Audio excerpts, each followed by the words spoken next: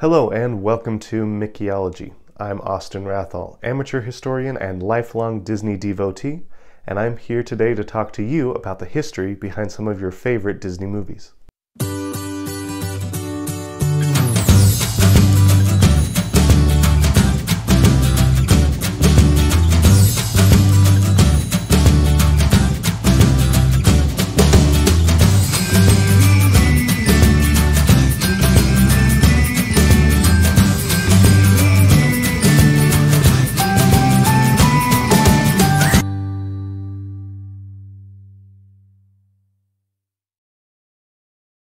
To combine my love of Disney with my love of history, I am setting out to research each historically based Disney film and trying to pinpoint when and where each of those films take place. As I do my research, I will present my findings to you via this channel. The idea of studying the history behind Disney movies might seem kind of baffling at first. I mean, after all, these are movies meant for entertainment, they're usually meant for children, and the filmmakers don't often have a specific time or place in mind when they make the film. A lot of Disney movies are sort of set in a generic time and place, like medieval Europe or ancient Greece. So why study the history behind Disney movies? Isn't that taking the movies too seriously? Isn't that kind of a fruitless endeavor? I would say that there are actually two good reasons to study the history behind Disney movies. Reason number one. I, as a Disney fan, think that it would be very fun to have a timeline/map of all the Disney films in the Disney canon.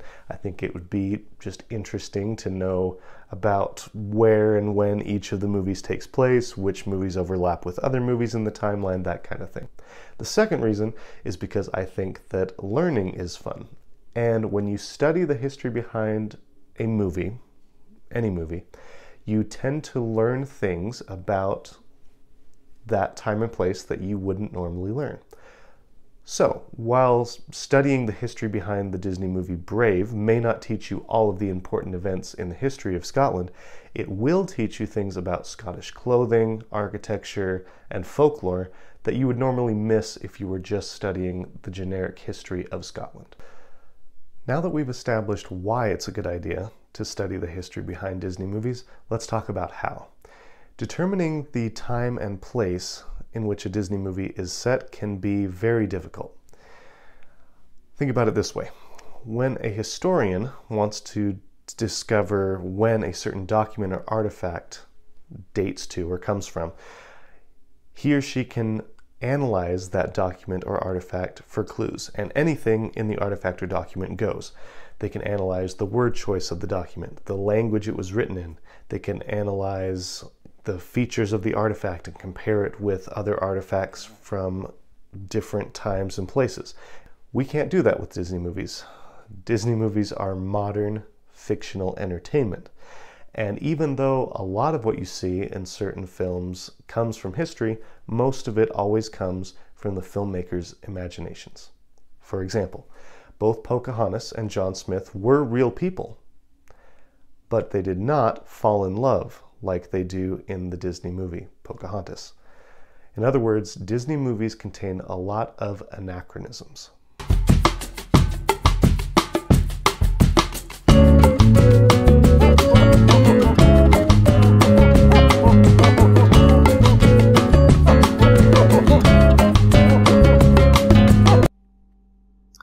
Anachronism.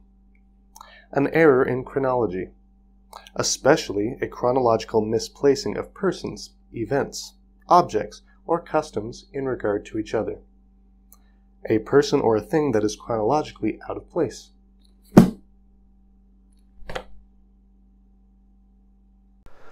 Now, that's not to say that having anachronisms in a movie makes it bad. As a matter of fact, a lot of filmmakers put anachronisms into their films on purpose. For example, think about The Emperor's New Groove. In that movie, we clearly see Yzma and Kronk riding an indoor roller coaster inside Kuzco's palace, while outside the palace, Pacha and the villagers are still using wooden carts and llamas to get around.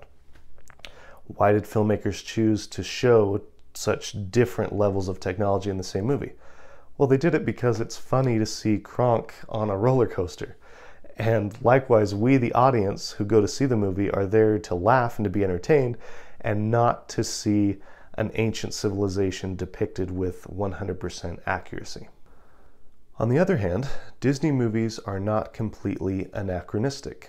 Disney filmmakers often do some really intense research to prepare for making their films, and they often hire historical consultants to make sure that they get their world or the event or era that they're depicting correct.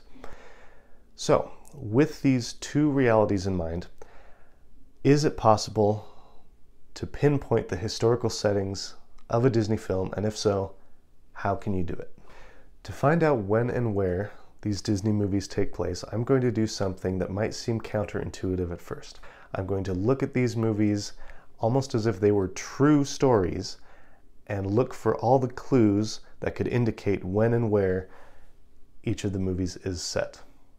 However, treating these movies exactly like historical documents and taking them at face value could be problematic. As I said before, these movies are entertainment, they're not historical documents, and so if I take them all at face value, that could lead me to reach some pretty wild and inaccurate conclusions.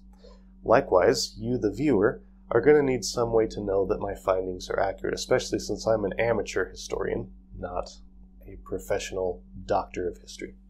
So, here are 5 rules that I'm going to set for myself so that I can analyze these movies to the best of my ability, get accurate conclusions, and so that you, the viewer, can know what is coming from this channel and what to expect going forward.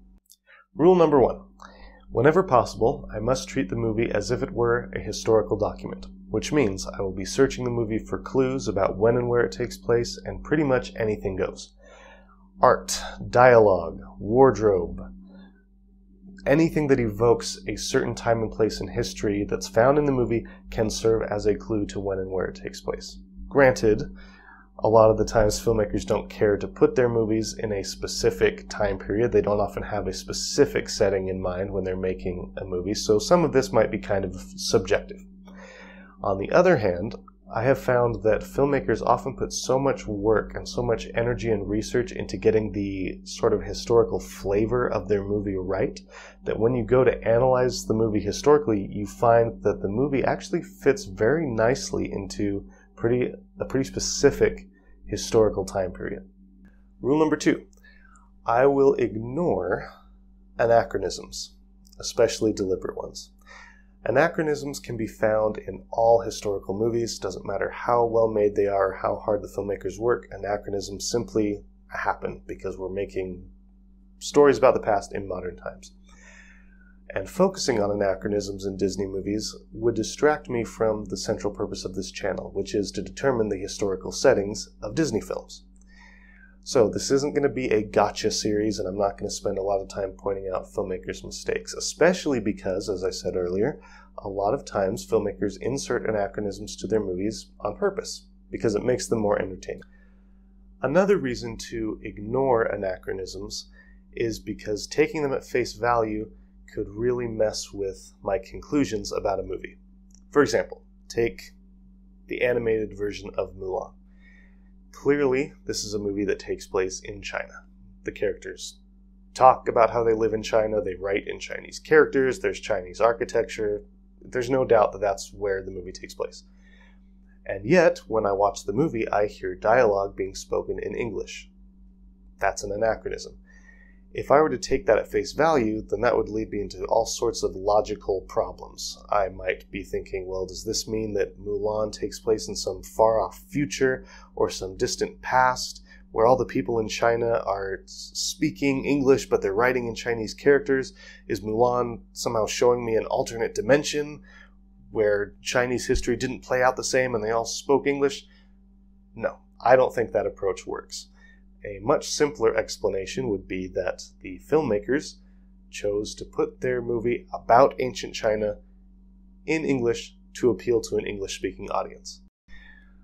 So, when I see anachronisms, whenever possible, I am going to conscientiously and deliberately ignore them. Rule number 3. I must research using credible sources. I don't want to waste anybody's time by simply spreading rumors or my own impressions of when movies take place. Instead, I want to share only factual information. So, I will, to the best of my ability, share information only from the most reliable sources that I can find. These are going to include things like comments from the filmmakers themselves about the movie, things like nonfiction books, credible websites, and every now and then something from an academic journal. However, I know that it is not enough to simply study those things for myself because you want to know where I got my information, and for that reason we have rule number 4. Rule number 4 is I must cite all of my sources. To make sure that you know where I got my information, that I'm not just sharing things off the top of my head, I will cite all of my sources somewhere on screen whenever I am sharing information from a source. That way, if you think there's a problem with any of my sources, or if you think you have a better one than the one I used, then you can let me know in the comments. Also, if you want to learn more about a topic that we're covering, then you can follow my citations and study the source for yourself. Rule number 5. I will place each Disney movie in an approximate time and place. This is what this channel is all about.